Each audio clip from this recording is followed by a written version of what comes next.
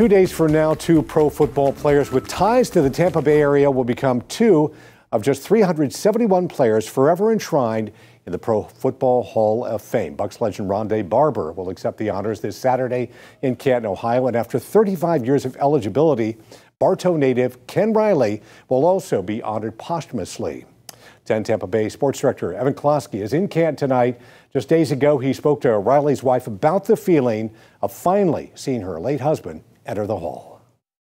In 2015, Bartow native and Bengals legend Ken Riley enjoyed his induction into the Black College Football Hall of Fame right here in Canton. But he always wanted that gold jacket, the moment where he could stare at his bust and know he was with all the legends of this sport.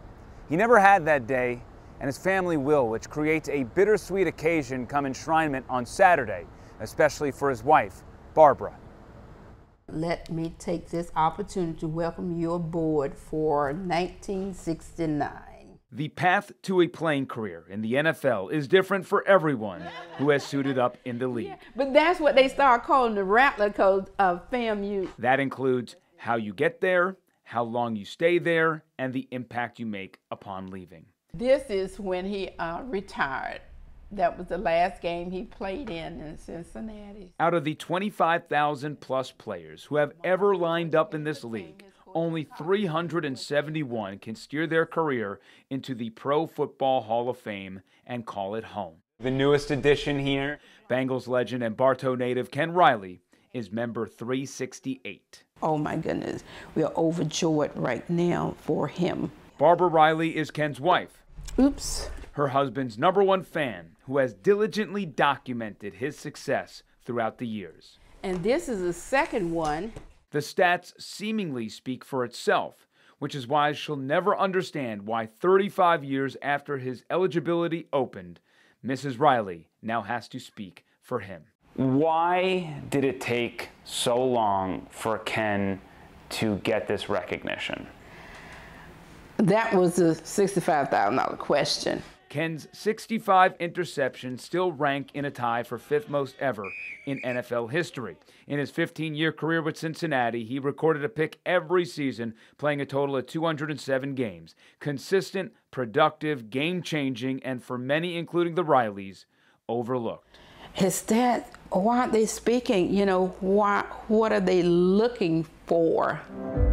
The sad reality is there's no true answer, something Ken realized before his death in June of 2020 after suffering a heart attack at 72 years old.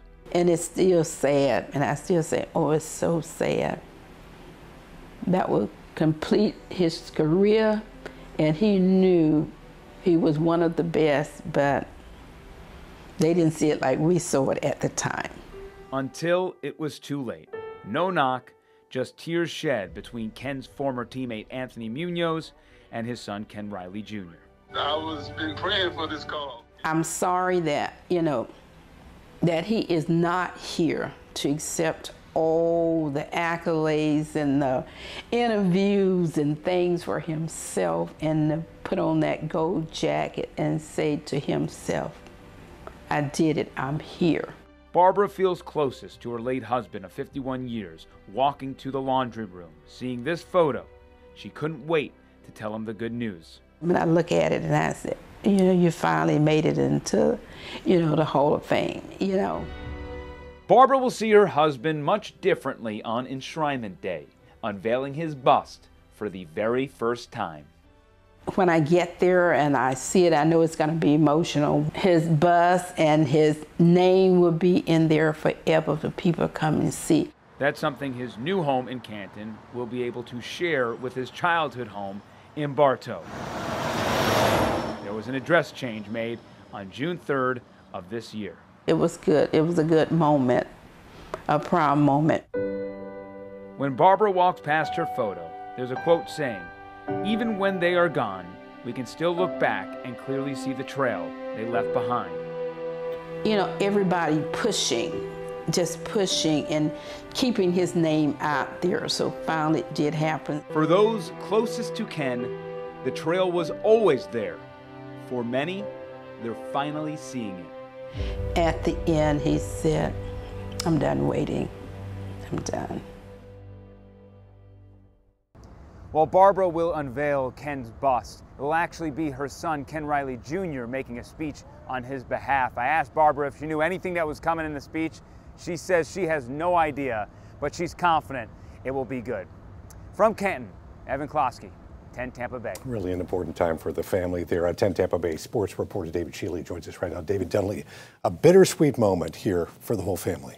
Yeah, I mean, absolutely, because you miss him dearly, right? But you also get a chance to celebrate him, and that's what's awesome for the family.